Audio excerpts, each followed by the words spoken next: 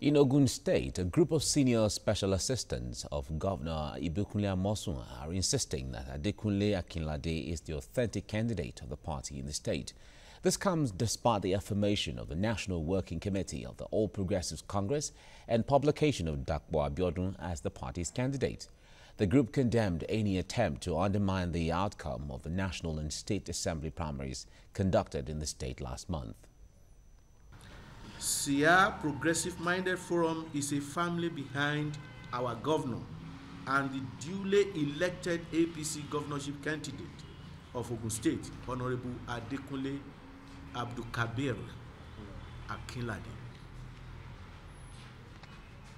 We also categorically state that we stand by the result of the primary election of the NAS and the State House of Assembly that was held Tuesday, 2nd October 2018. This is a mandate that was freely given by the majority of party members in Ogun State.